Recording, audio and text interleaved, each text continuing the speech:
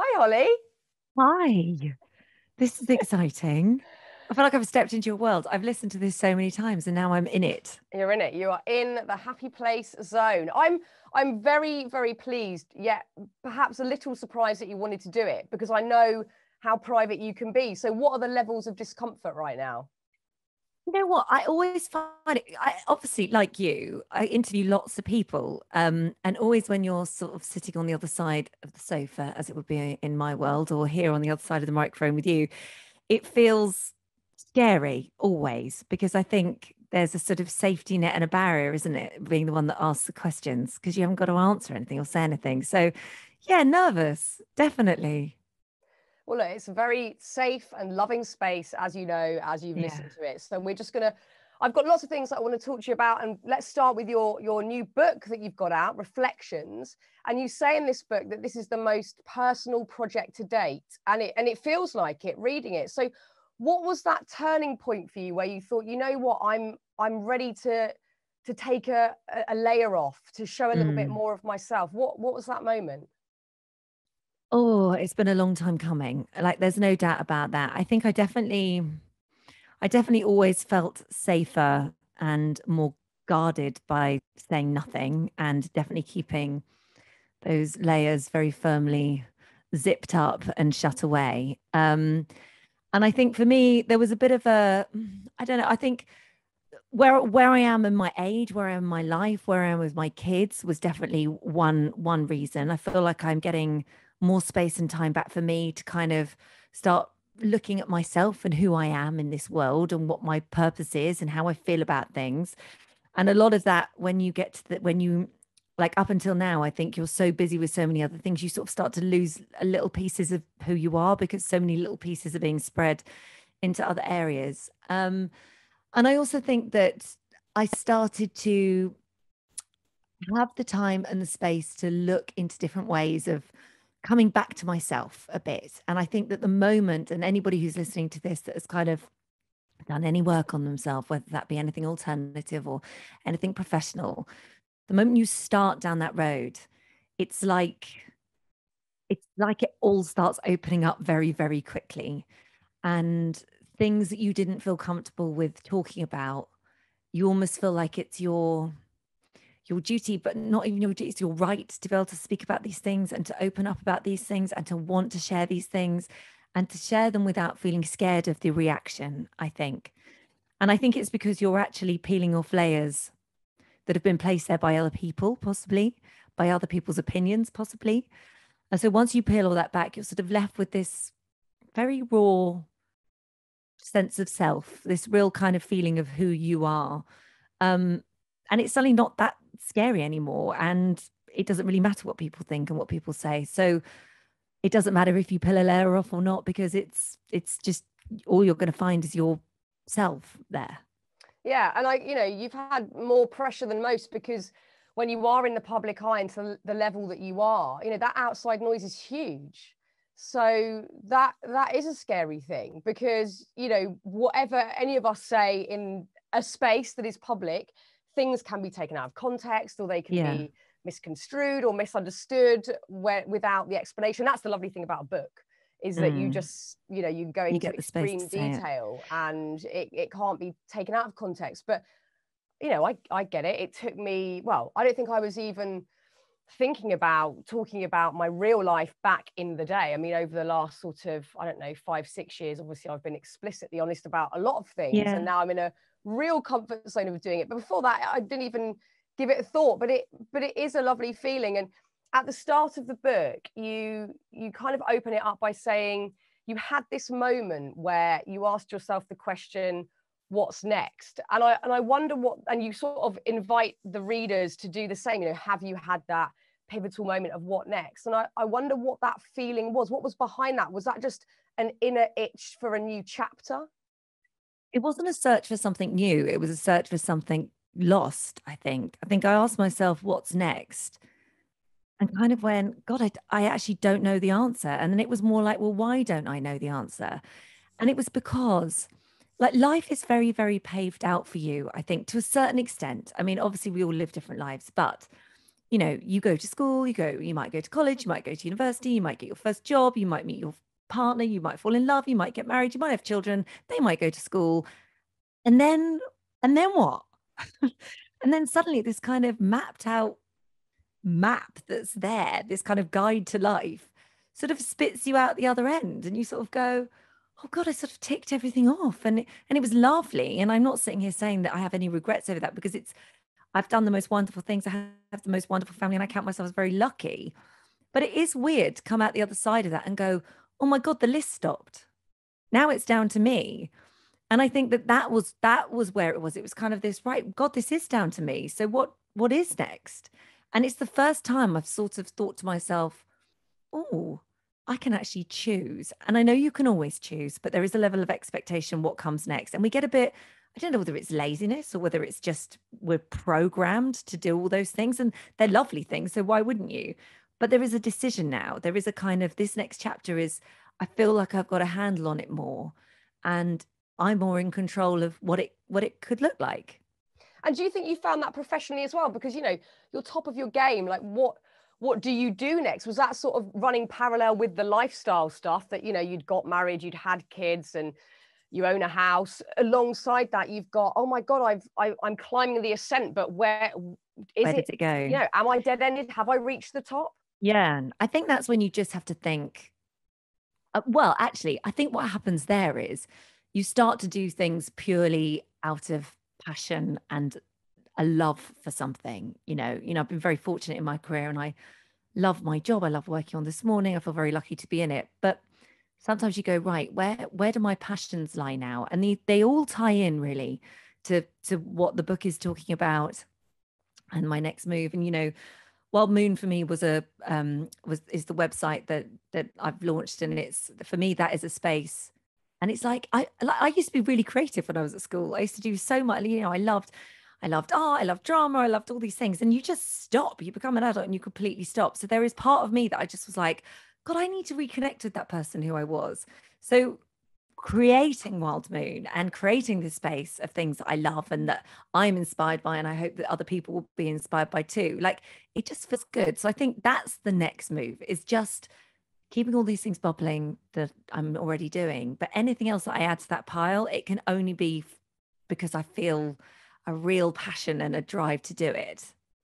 I think, as much as I don't like this word, I think as we grow older, we lose a sense of playfulness. Perhaps that comes back maybe towards the latter part of your life, but we lose a sense of playfulness because we are somewhat socially conditioned to tick things off of a list and move through what is structurally in place. Not for everybody, and it's not everyone's cup of tea, but many people will follow that route. And it's so interesting because I underlined something in this book that I'm reading today. I'm reading a book called The Artist's Way, which I should have read about 1,000 years ago, and it's on my list, and it's a beautiful book.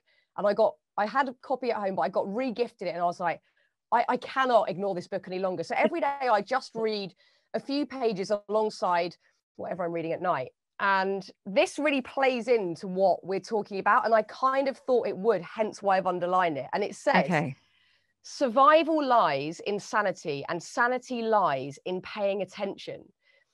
And I think that's what we stop doing. As kids, we're looking at worms and we're studying flowers, or we become really obsessed with the little tiny things in life. And when we grow up, all of that is sort of pointless. Well, we pay attention, but we pay attention to what's going on tomorrow or the next day or the next day. Like, we very rarely pay attention to what's going on now. And like, sometimes when you do that, your life moves in fast forward, because you're always chasing there and you never actually get there, because then the next thing comes along. And I'm terrible for doing that. Oh, my husband says to me, oh my God, you will organize the fun out of anything, won't you? And I'm like, I do. Like, I literally do. It's terrible. But I think it's because in order to keep plates spinning, you have to be organized and you have to chase and you have to do that. But I'm sort of really consciously trying to stop doing that. And like you just said, that noticing those small things and paying attention to small things and carving out time and space for me by doing certain things, I feel like I'm starting to get a handle on that again. And it sounds so simple, but it really does make a massive, massive difference. Well, the next line, which is actually weirdly on the next page, but it completely relates directly. The capacity for delight is the gift of paying attention. And again, none of us are doing that. We're just sort of, unless we actually think about it and go, right, today I'm going to set intentions and this is how the day is going to go, or I'm going to really revel in the beauty when I go on a walk rather than being on my phone or whatever. And I think it's a really good thing that people hear you say it's someone that is top of their game, that the top is always replaceable because you'll look for the next top. Oh my God, always. And you won't stop and go, oh, look at the lovely details of the bit that I'm at now. You're going to the next bit. And that is perhaps because, you haven't found that inner peace. You're looking for something elsewhere, chasing for something to harness a feeling of I'm okay. Maybe it's safety. I don't know. Well, the other thing is it's complete and utter distraction. And, I talk about this in the book as well as a way, it's a way of detaching actually. And detachment is a big thing that I've had to sort of discover about myself and learn the reasons why I do it. And to a certain extent, sometimes I think it can be very helpful and sometimes it can be very damaging, but there is definitely safety in ignoring how you're feeling right now.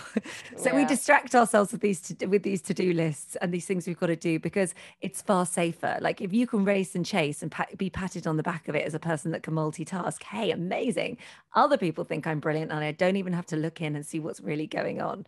So, it works both ways. But to a point you said earlier as well, I have to be really careful because even in doing like trying to focus and trying to stay in the now, because I'm the type of person that kind of goes, oh, I have to be really good at this. I have to be really good at this.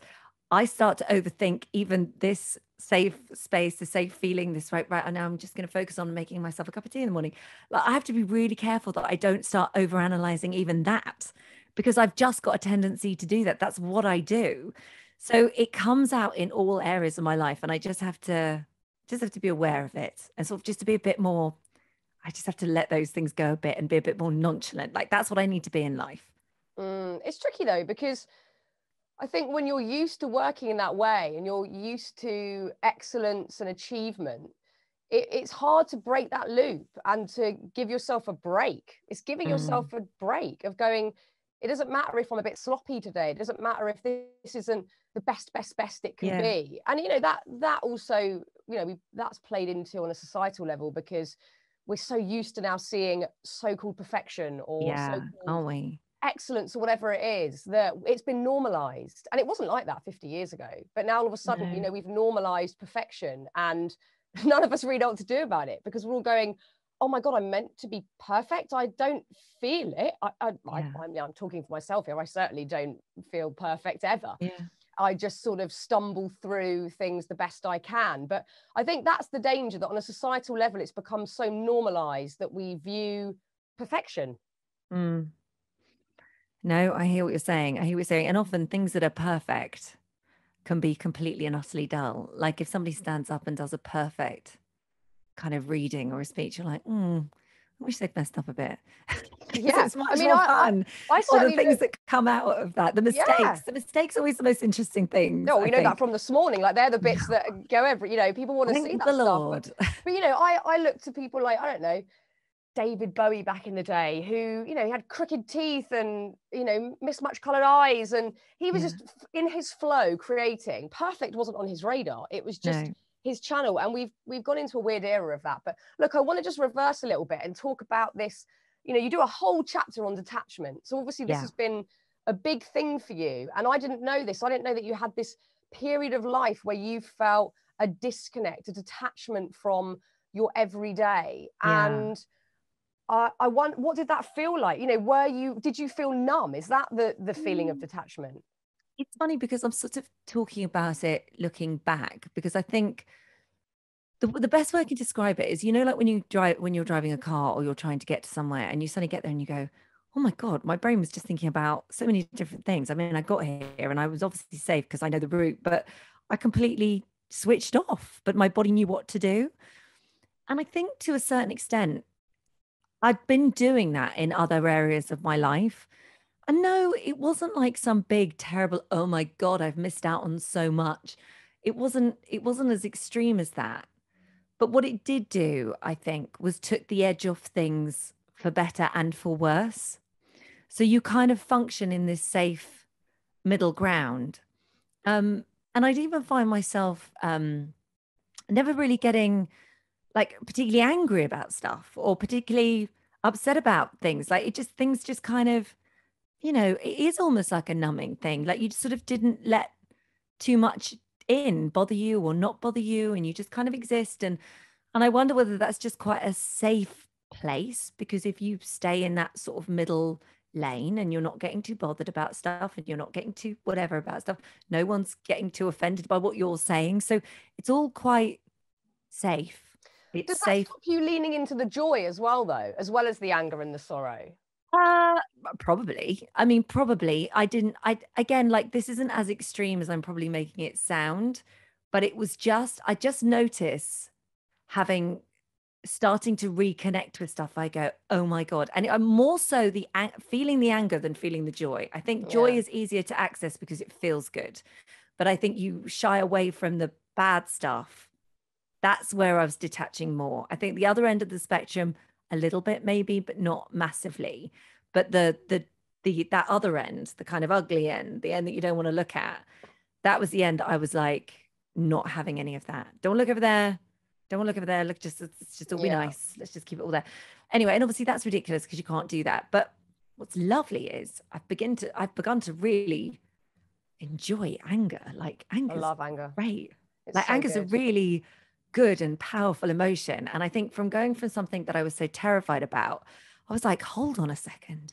Anger can be really useful. Like I suddenly discovered how I really felt about everything, because there would be this hot flash of like anger. And I'd be like, oh, wow, I really do hate that. That's amazing. Or like things where I'd be going, oh, what's really the problem with this? What's at the root of the problem? And suddenly in 2 seconds, you'd be shouting and saying something. You'd be like, oh my God, there it is. There it is. There we go. I don't need to go and, meditate on that for a month. I don't need to go and see a therapist. It was like, it was there in all its glory. And I was like, there you are. Oh yeah. You want to see me run around the park when I'm angry. I am Usain Bolt. Like I am channeling that rage. I think if you harness anger, it can be really pull you forward. amazing. Yeah. And you know what? Anger I've never struggled with. Like anger is always a little bit under the surface for me. It doesn't take me much to access that. And I don't know why. That's just, I have the propensity to go there, and I can be quite fiery. But there are certainly other things that I've probably suppressed sorrow more than anything about certain situations in my life, time periods of my life where I haven't really either mourned the loss of something or a part of me. I haven't allowed myself to. I've seen it as self-indulgent or ridiculous. And I'm getting back in touch with that, which feels really good as well. But I wonder, with that suppressed anger, it's in there. You can't, as you said, you can't contain it. It's not, there's no possibility that you could contain any emotion. We have to have. I was really good at it. Fluidity. Yeah. So yeah, exactly. Like I don't know how. But it's in there. But how, did that manifest in other ways? Was there something else that helped with the sort of counterbalance? You'd have thought so. I know you'd have thought so, wouldn't you? Like you think, God, it's got to come out somewhere. But I think I was really good at it. Like I think my self-defense and self-protection mechanism was incredible. Like I actually think that was probably my greatest skill, but to my detriment in some way. But it's okay, because actually it didn't come out in a way that has caused any damage particularly. I think it's interesting to look at now and unpack it. Like it's really telling. And I'm glad I've done it now. I'm really glad I've done it now.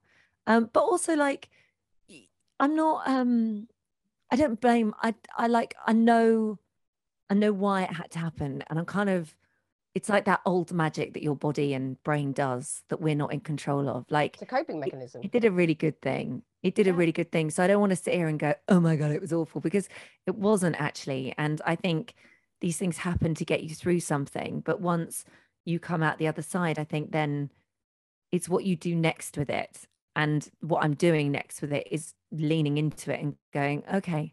But I'm proud, like I'm very proud of my head and my body for knowing what to do. It's like when you get pregnant or you'll go into labor, like your body just takes over. And sometimes I think we need to, for a little control freak like me, when you're reminded of that sometimes, that there is something going on innately that's bigger than your sort of conscious decision making head, it's a nice reminder just to let go and just go with it.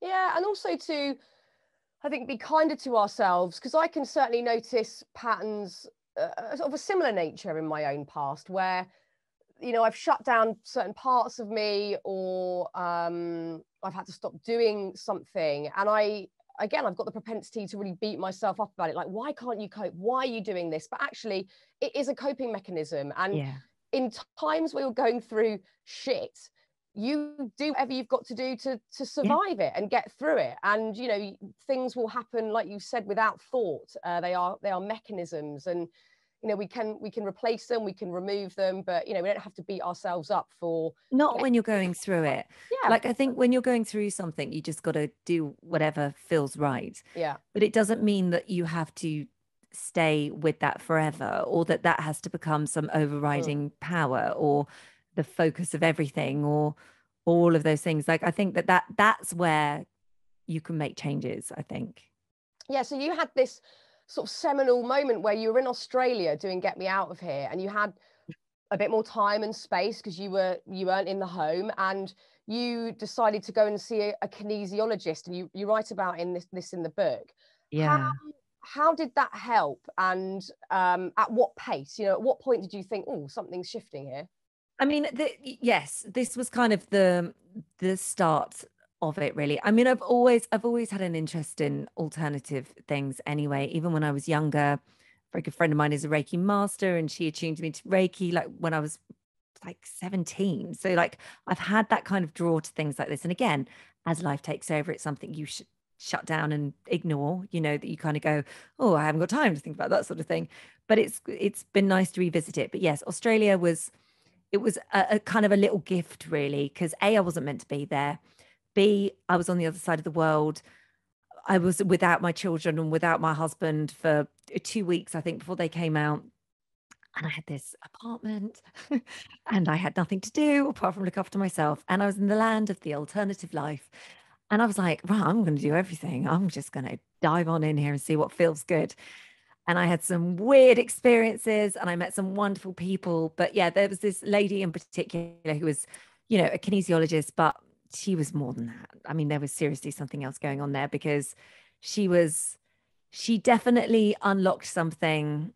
And I know that people are very wary of people maybe going in and having an unlocking moment in, say, something that's not necessarily the NHS wouldn't recommend. You know, there is a professional route to go down with your psychologist and your therapy, and that, oh, there is an alternative route. Now, for me, they worked beautifully alongside each other. But there was this moment, and it was bloody terrifying, if I'm going to be completely honest. It wasn't a nice feeling. Like, it wasn't like a eureka hallelujah moment. It wasn't nice.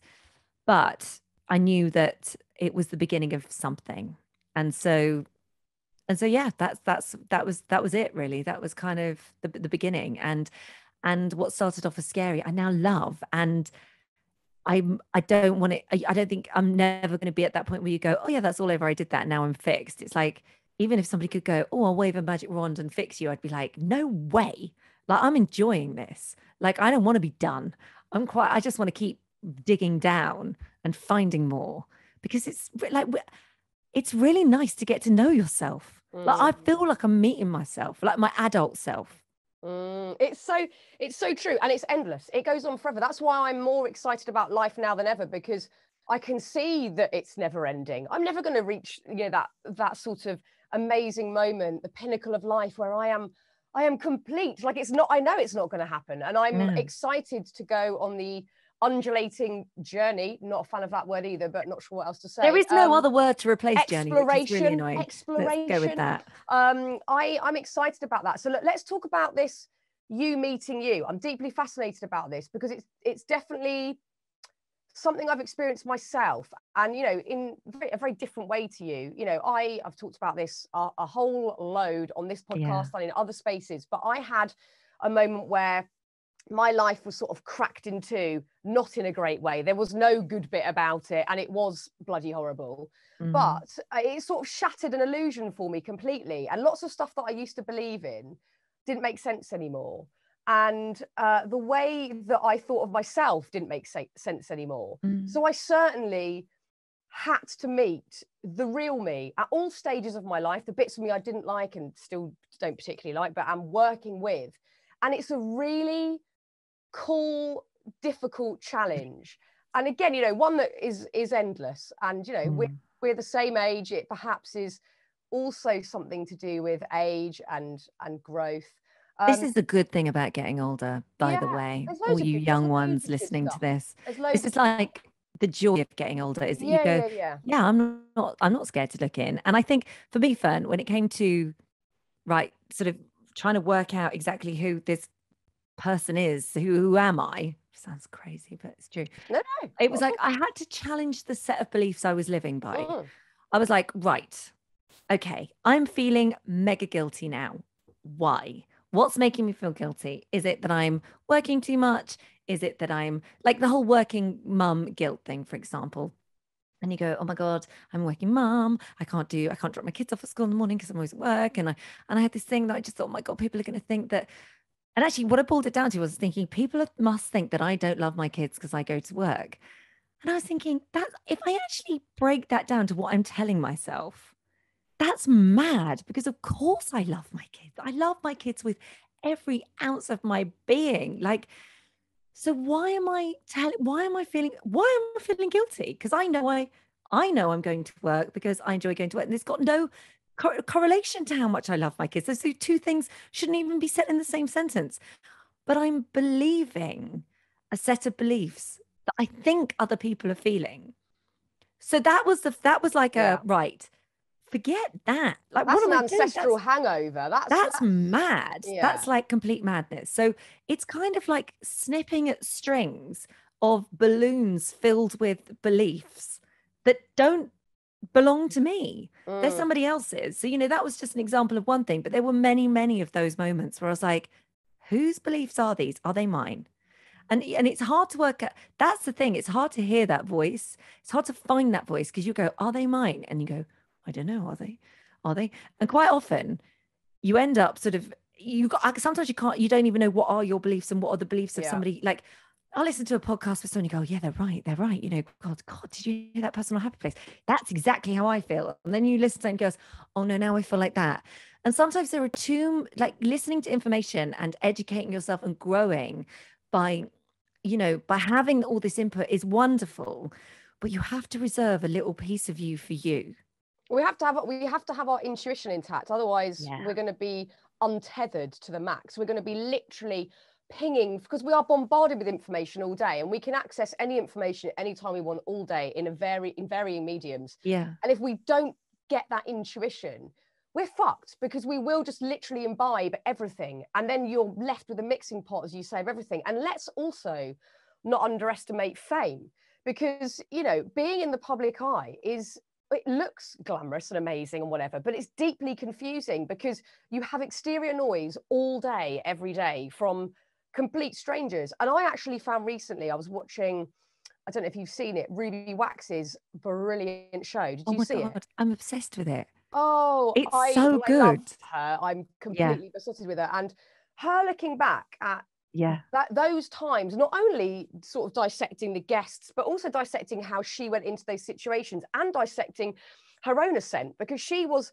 you know, certainly for us growing up in the 90s, she was everything. She was this amazing, vivacious character who was just going and doing what she wanted. But she was so honest in saying, when you're at that level of fame, you have to almost create a character to cope with it.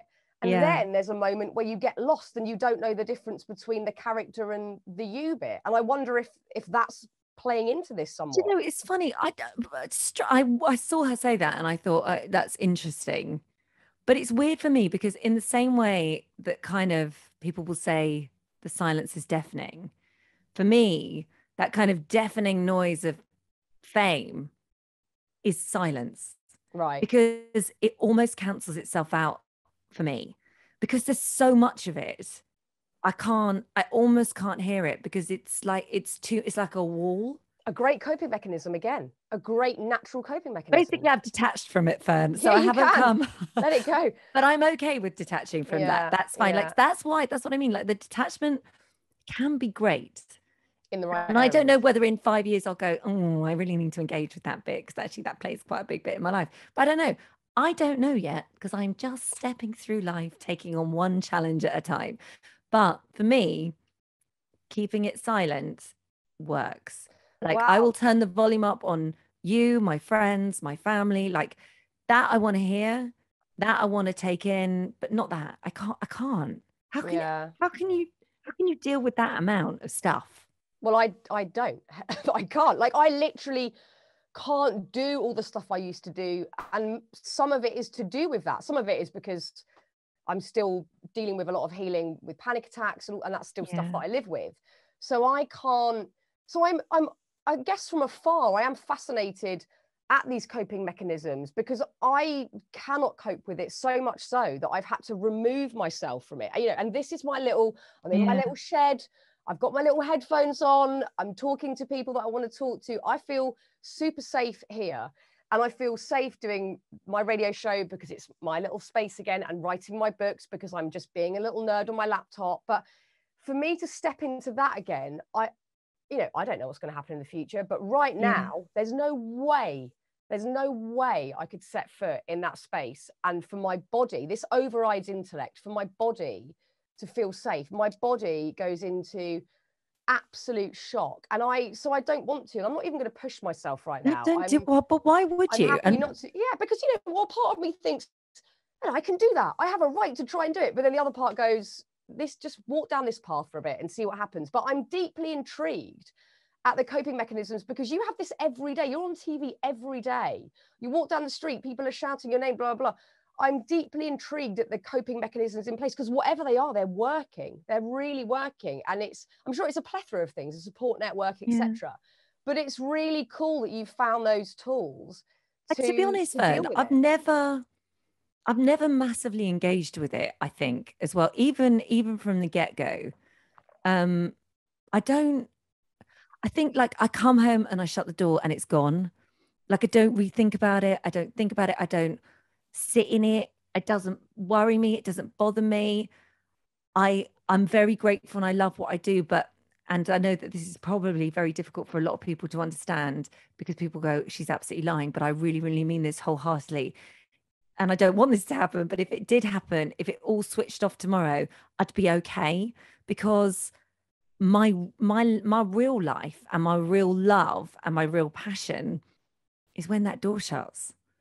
And that won't ever change, because that's mine. So all the other stuff that goes on, it's like the cherry on the top. And I don't want it to go, because I love it. Like, don't get me wrong. I'm very, very lucky and very fortunate.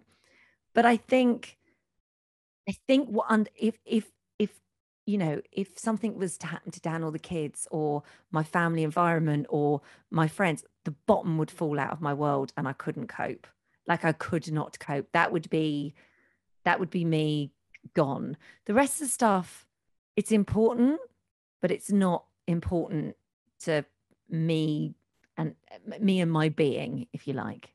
Yeah, and I guess that will strengthen even more so the more you, without sounding cheesy, meet with yourself, because the deeper the relationship you have with yourself, the quieter and quieter that stuff gets. And I'm looking forward to that, because I'll be honest, I still do find outside noise distracting. And the thing that I don't like is if I'm misunderstood by people, because I really Mm. know what my intentions are and I really know what my mission is in life, and I don't like being But then why misunderstood. are you worried? Like, not like take my I example don't know. as I the thing. Like honestly if would have somebody's to. saying, I if don't you if know. you know that, if you know that, why are you listening to what they're saying? Like, why is I that getting in? can't bear the thought. Maybe some of it is sort of a trauma type hangover, but I can't deal with people having the wrong idea about me. It's something that I do a lot of work on, and I find Yeah. it deeply. And again, like I was watching from afar when you've got every person in the press saying that you and Philip are having a tough time, and Yeah. meanwhile you're great friends, Yeah. and there was no arguments. And I thought I wouldn't cope with that. There's no way. I would be going, hello, we're best friends, leave me alone. Like, I wouldn't cope. I don't have the inner strength to shut shop and go, oh yeah, think what you like. I'm not there yet. It's a funny one, isn't it? I mean, it is, don't get me wrong, like it is difficult. And I mean, that was a particularly difficult time, of course, for many reasons. But I think, and I remember having this conversation with Phil at the time, and it was like, but we know, like I have to believe that as long as you know inside, and you know the truth, you know your truth, then everything's got to be okay. It has to be. And I have to hold on to that. Like, I can't start questioning that. And I have to hold on to that. Yeah. No, I get it. Otherwise it would be, you couldn't confront that every day if you didn't have that coping mechanism in place. God, I'd be exhausted. Absolutely exhausting.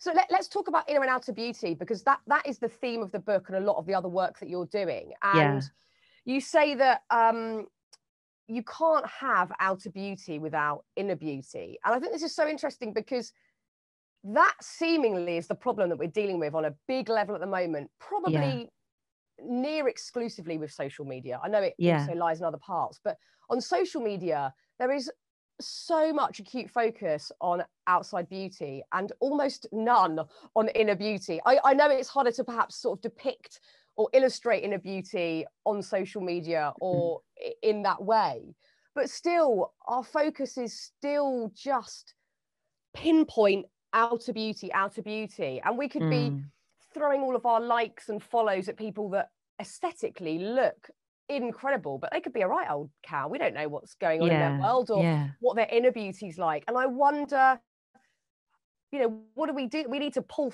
focus on that, surely, and try and marry the two together. That's my entire point, really. And I feel like, you know, the first half of the book, obviously a lot of these things we've been talking about is what comes up. And I think that's kind of laying your foundations, really, getting your foundation for self right.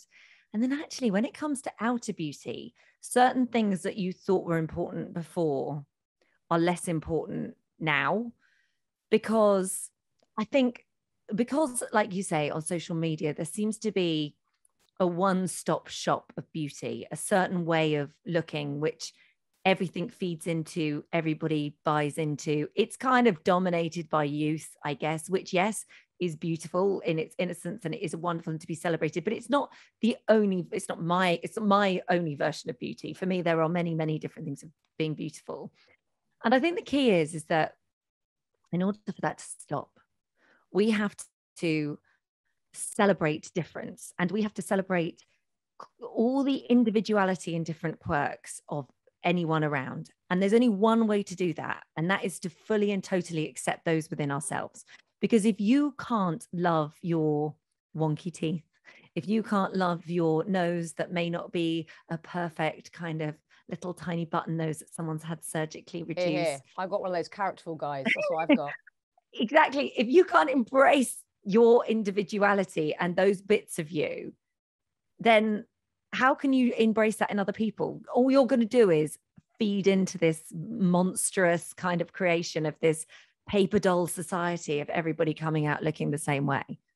Yeah, but it's hard, isn't it? Like, you know, because I think it goes even beyond that. You know, I've made peace with my dad's nose that I have on my face. You've got a beautiful nose. I like it. I'm into it. I like it. But there are bits of me that I really struggle with. And they're nothing to do with my body. You know, there are some bits where you look in the mirror and go, oh, for fuck's sake, you know, I've literally got, my stomach is made of tissue paper. I'll tick all the cliches there. But mine is so much deeper. Mine is going into past regrets and things I've said that I shouldn't have, and actions I've done that I know haven't come from a benevolent place back in the day, or whatever. We've all got these.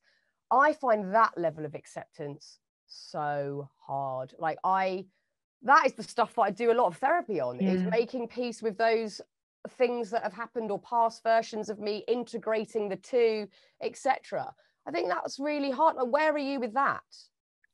Well, I think, God, maybe I'm just a bit more brutal with things like that. But I think that all of those things that you've just said about yourself there, like when each of those things happened, I imagine you learned something from those, didn't you? Like you must have come away and gone. In the moment where I'm berating myself, that goes out the window. But all of those like whatever if you describe it as a mistake or things that happened, you learn from that. And if you learn from that, you've grown from that.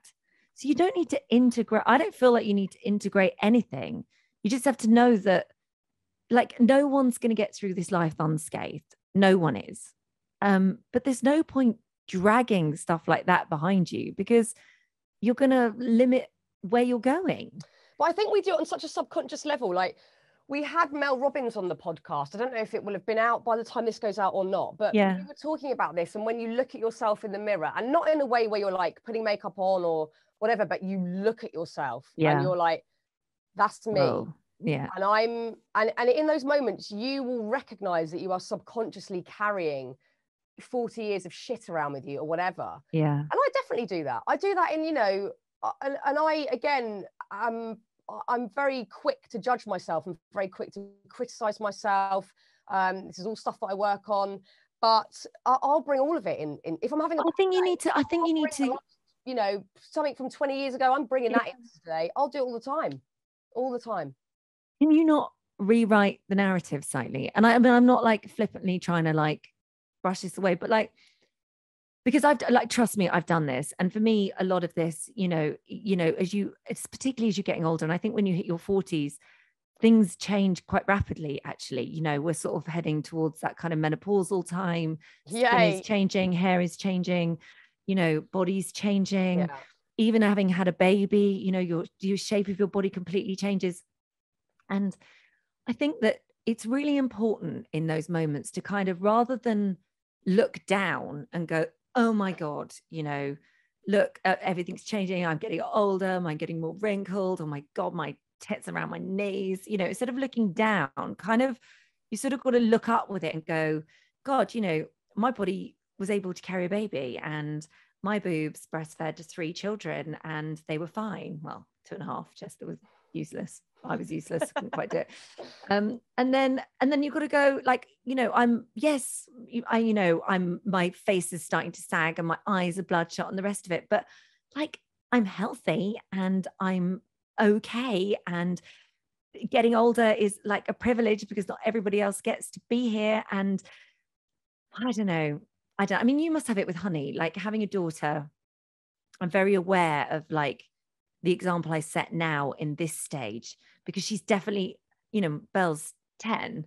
So she is old enough now to be watching me. And I want to conduct myself in a way that when she gets to this stage, it's like I'm clearing the pathway for her. That's how I feel about many things, not just about outward image, but you know, this is what we're talking about now. But yeah, I feel I have a responsibility there to do this in a way that is a positive experience for all of us. Yeah, I mean, I'm definitely trying. I just think maybe some people lean more into, I don't know if it's even optimism and pessimism, but being able to move through life without bringing the past in more so. I don't know. And it's, you know, I think we've all got strengths and weaknesses, and I know mine certainly are there, and sometimes shouting quite loudly, and often they are linked to the past. And I think I probably wouldn't have panic attacks if I didn't do it. They probably wouldn't have any potency, because I would just go, no, you don't need to do this. But you can't escape your past. Like, that's not what I'm saying. Like, you can't, it's not like I'm detaching and running away. Like, you cannot do that. Like, you have to make peace with it. You do. And that's not easy. And that's not easy. And there are many different levels of what people go through, different things. And it's not easy. And I don't think you ever make full peace with it, but you can turn the volume down, I think. Yeah, I think so. I mean, actually, I think more often than not now, if something does come up, I'll just end up talking about it on here or writing about it. So I'll get it out. I think you just need to get it out of you. Yeah, you've got to get it out and get it moving and whatever. So let's talk about, you mentioned this a while back in the conversation, but it was an interesting chapter again on control. Yeah. And I think, having talked about a lot of coping mechanisms today, I think often control is used in the same way, because if I'm not feeling safe in a certain situation, and it's not like a scary situation, it'll be something that's very mundane for other people, but it somewhat triggers me, I will go into absolute pernickety control freak mode. And it could be on a very again, aesthetic level. It could be on quite a visceral level, like an inner, an itch of feeling. I'm trying to get control over all of that shit, and I'm reaching for safety. Do you think that lies beneath your drive to have control in life? Yeah, definitely. I think when you feel like you're doing something, you feel like you're in control of it somehow. Like, I'm a really bad flyer, because I swear to God, it's because I'm not flying that plane. Yeah. I heard It's like Dawn French once say, when she's in a plane, she has to think it stays in, she's using her brain to make it stay in the air. Like, she's literally thinking it afloat. Like, you're going to stay in the air. Genuinely, I get that. I totally get that. Like, I'm not very good at relinquishing any control anywhere. However, what I'm really trying to do is just focus on me, and I just need to make my world smaller, because if you try and control absolutely everything that's going on around you, it's an impossibility. Like, that is not happening. You can't do it. What you can do is you could just focus on yourself, and you can just focus on this and what this feels like. And like, if I'm feeling out of control, or if things are getting too much, or I feel like that thing is just, I can feel it bubbling.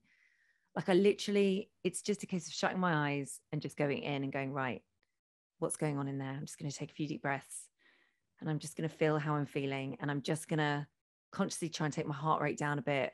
And I'm just going to calm down, because the moment I start trying to micromanage every single person in this room, this is going to go stratospheric, off the charts, out of control, and no one wins. So it's bringing it back.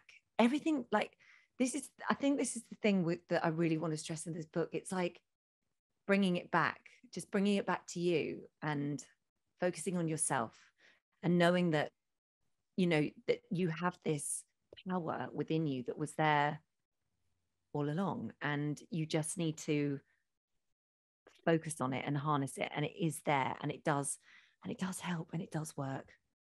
Well, we're all out of control, aren't we? None of us have any control over anything. The only thing we potentially can control is our reaction to the stuff that's happening around us. That's the only thing we can make a choice about, is I'm going to react in this way, or I'm going to react in that way. The rest of it, we have to let go. Letting go is so hard. Mm-hmm. It is. Well, it is when you're a control freak like me. Yeah. And it sounds like you are too. So I think hugely. Like, I know I am, but it's in certain pockets where I really don't feel safe. Yeah. And at other times I can let go because I feel pretty held and like it's okay. And that's then quite exciting. And maybe that is then when you can lean into whatever happens in that moment. But when there's a lack of safety, and for me, again, that for me is like, okay, one example, a very mundane thing for a lot of people, sleep. Yeah. I don't necessarily feel a safety in that portion of my life. Will I just naturally fall asleep? Will I have to wake up in the night? Will this ruin the next day? There's so many variables that I could easily be, thrown. You know what? I'm cool with all of this. I'm learning loads. I'm exploring. It's all part of the fun. I'm not going to give myself a hard time about it. But that's where I get very controlling, and I have to have my own exact pillow that is the same pillow. I have to have the exact eye mask. I have to have one earplug. It's crazy. It sounds crazy, but if I'm controlling that situation, at least I think I know this has worked before. Yeah. And again, doing something about it. Mechanism, isn't it? Yeah. It's a coping mechanism. And I think, the thing that I'm getting the most from this conversation is we've got to just find our own coping mechanisms, and whatever they are, there's no right or wrong. There's no like textbook coping mechanism here.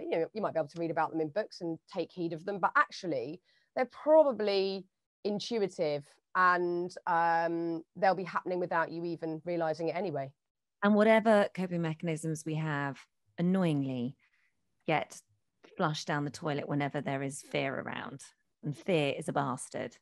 So we need to try and we just need to be aware of that and go, right, we're not going to get away from fear. There's going to be moments where we feel fearful, but it's in those moments where you have to dig really, really deep and really, really go, right, now I need my coping mechanisms more than anything, because this is going to make me react and fall into all those pitfalls that I've been falling in all this time. But I just need to really hold on to these things that I know work for me. And use them even more. Or if you're feeling in the right frame of mind, look beneath the fear. If you're, you've got to be in the right frame of mind to take a deep look at it. But if you look at what that is, so say I use my sleep example again, right? Why the hell am I so scared about, or why do I feel so unsafe is the right terminology, in that environment? And if I keep digging and digging, I mean, if I kept digging, it would probably be a self-worth related thing. I'm going to be a pile of shit tomorrow at work, and then I'll fall even further into insecurity or whatever. There'll be some deep layer for everything. So I think, we can rely on our coping mechanisms, but also it's super interesting if you feel in the right headspace to go, I wonder what's underneath that, because it's never really the thing that we think we're scared of. Yeah, it's something on a subterranean level down here that you haven't explored. And that, again, if you're in the right frame of mind, can be quite cool. Yeah, shine a light into those cracks. Yeah, what do you think? What's beneath your fear? Do you know what it is? I do. I know what it is, but it's not something that is easy to talk about, and it's not something that I'm there yet with either. So I think that I also think sometimes for me, things like that can be distracting for others, and people will focus on that rather than the actual message and point of what I want to talk about, which is, how you can move past it and how there is a way. So yeah, I think pinpointing those things is key, 100%. Like, I think you have to, in order to be able to let the healing begin. Yeah, no, I get it. I mean, I'm very boundaried, although talk about a lot of this stuff. I too have big things that I haven't made peace with, that I won't talk about. And I think it's very healthy to have these boundaries, because unless you are completely at peace with situations or feelings, it's not good. And this is the important message, because again and again we hear, and even part of the point of this podcast is that telling stories and listening is super important and amazing and can be really liberating, but only when you feel in the right space to do so, and in the right frame of mind. And these conversations don't have to be big and public. We are, because this is hopefully helpful for other people, but for people listening, if there are things that you want to talk about but you feel deep pain with, I certainly have that, you need to pick the right person or the right professional, whoever it might be. It doesn't have to be a huge discussion with a group of people or whatever. It's got to be right for you and on your terms. And I think that's a really important point to make whenever we're talking about stuff like this, and getting beneath the sort of reactions and the emotions of what are playing out. Yeah, couldn't agree more. Well, how fascinating. I mean, we've dissected we've dissected so many bits and things I didn't know about you, and it's very cool that you're going on this explorative journey. And it's exciting to sort of see where that goes and what happens next. Absolute pleasure. It's been lovely. Thank you, Holly. Lots of love to everybody as well.